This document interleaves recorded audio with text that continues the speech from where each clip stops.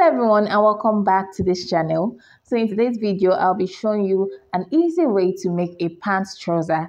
If there's something you would like to learn, let's get started. So here I have my fabric folded into two.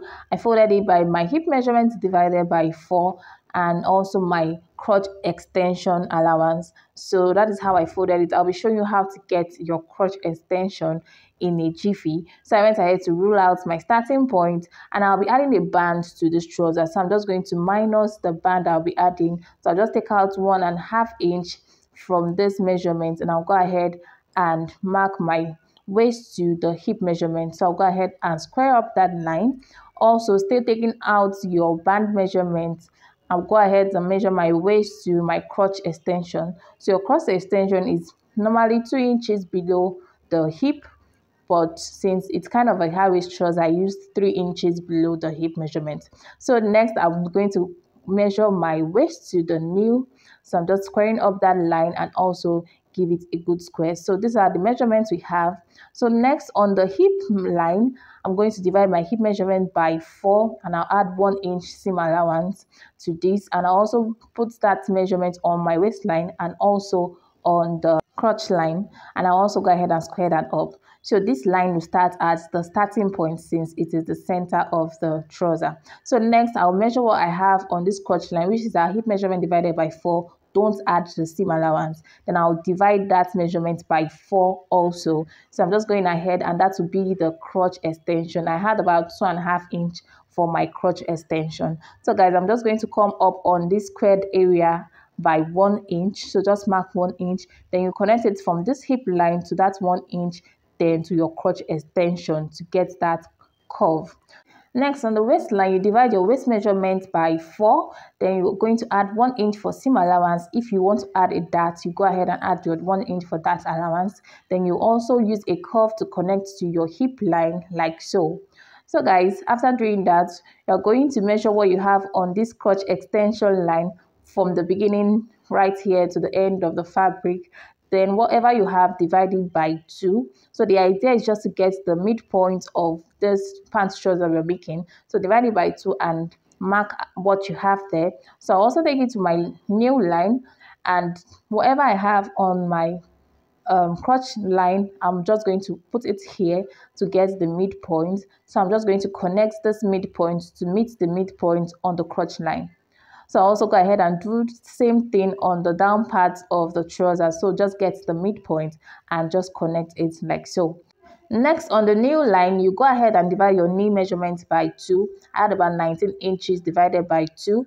So from the new measurement downwards, you divide by 2. Then from the crotch measurement upwards, you divide by 4. So when you divide your new measurement by 2, you also divide what you got by 2 again. So I had about 9.5. I divided it by 2. I have 4.2 on both sides. So one measurement is going on the right side of the line and the other on the left side.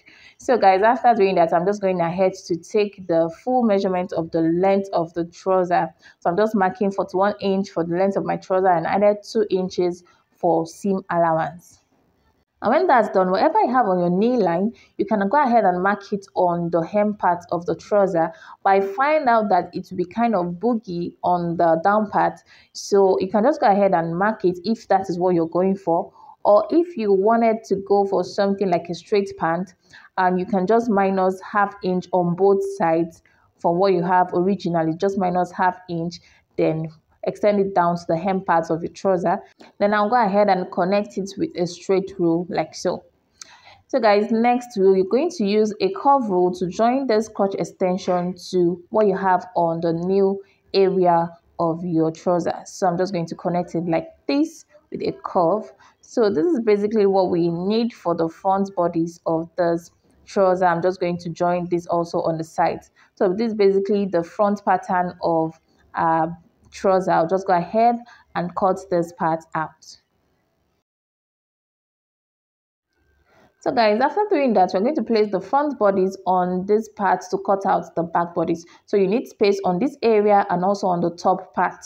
So on this part, I'm just going to extend my crotch extension to the back, and whatever crotch extension you used for the front, you can maintain it for the back. So I'm just marking 2.5 inches for my crotch extension at the back.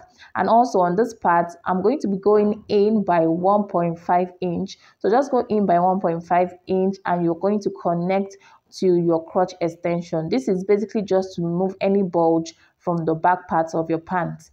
So next on this part, we are going to go up by 1 inch. So the back should be 1 inch higher than the front. If you're on the bigger side, you can use 1.5 inch.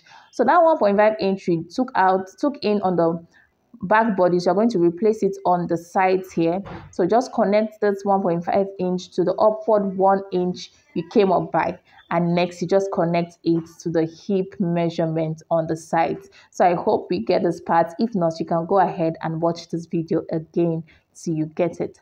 So next we're just going to go ahead and mark 2 inches. That is, on my crotch extension I'm going to remove ½ inch. So whatever you used on your crotch extension, remove ½ inch and mark it all around this part of your pants.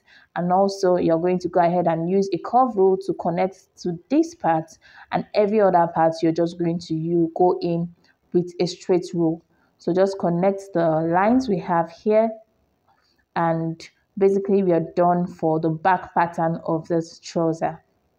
So guys, it's very easy if you try it actually. So this is what we are going to trace out, and I'll go ahead and cut out the back pattern of this pant. So guys, this is the front bodies of the pant. I have 2 pieces, and I also have 2 pieces for the back bodies of the pant. So next we're going to go ahead and sew by ½ inch on this crotch area for the front pattern only. So just going to sew on the crotch area. Guys, after sewing, this is what I have. I made sure to sew it twice so it doesn't tear off later on. So I'm just going to open this up, right side facing upwards. Then I'll be placing my back bodies right side facing right side. Then we'll be sewing by whatever seam allowance you left. I'll just go ahead and sew by 1 inch seam allowance. Then I'll be placing this part also and go ahead and sew 1 inch seam allowance for both sides. So guys, after doing that, you'll be placing both crotch of the back bodies like so, and I'll go ahead and straighten this part up.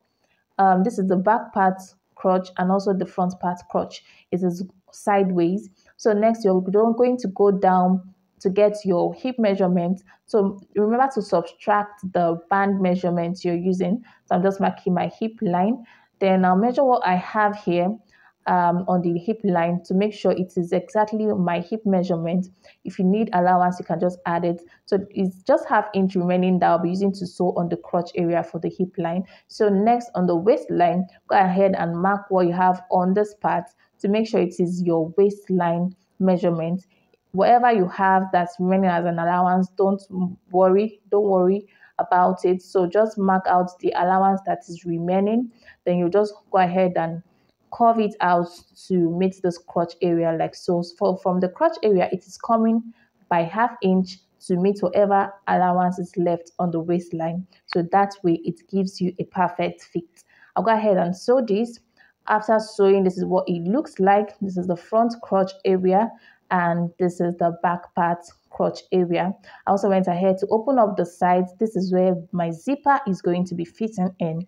So guys, next we are going to go ahead and hem the trouser. So on this part, remember I used 2 inches for my hemming allowance. So I'm just going to fold it over like so and go ahead and sew by 2 inches hem allowance. So next on this part, we are going to close up the inseams of the trouser. So next you just want to align both the back and front bodies together, and you're going to measure your new measurement.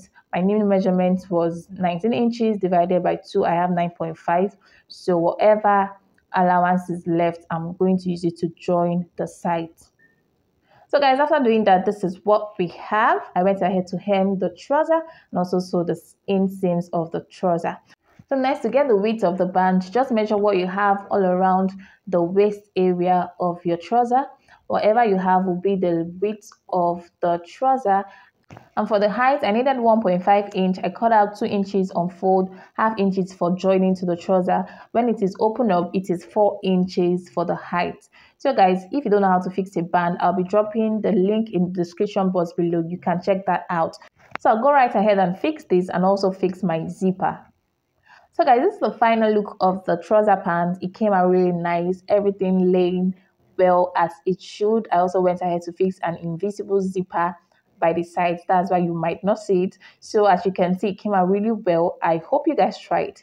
So guys, if you find this video helpful, don't forget to give us a thumbs up, like, comment, and subscribe to this channel. I will see you guys in the next one.